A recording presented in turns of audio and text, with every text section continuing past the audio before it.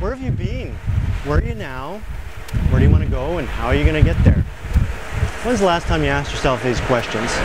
When's the last time you actually took the time and wrote down the answers? I actually encourage you to do that when this video is done. Socrates said, the unexamined life isn't worth living. I'm Eric Mortimer, founder of the Clarity Circle and Life Architects Academy. And what I do is help people get clear, courageous, and committed so that they can create even more outstanding lives for themselves, their family, the community, and the world. That way when you die, you can have the fewest regrets possible, knowing that you've given it your best, that you've watered that seed of purpose that you were given, so you can live your life by design, not by default.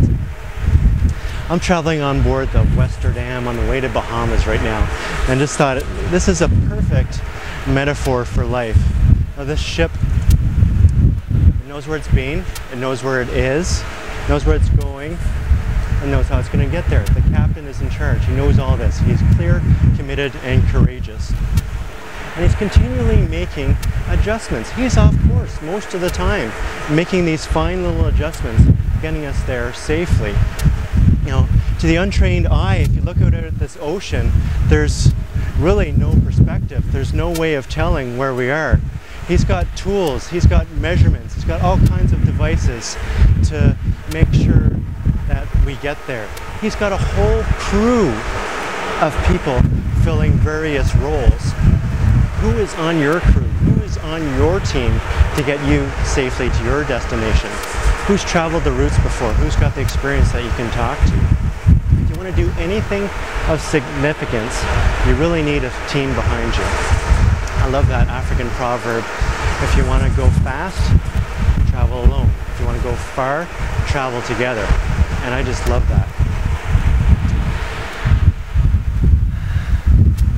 What a beautiful view here.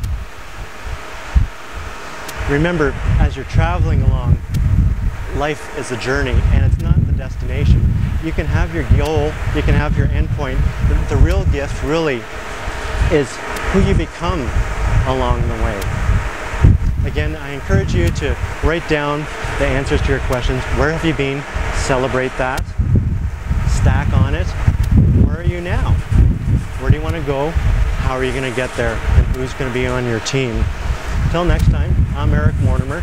Remember, life is like a game of tennis.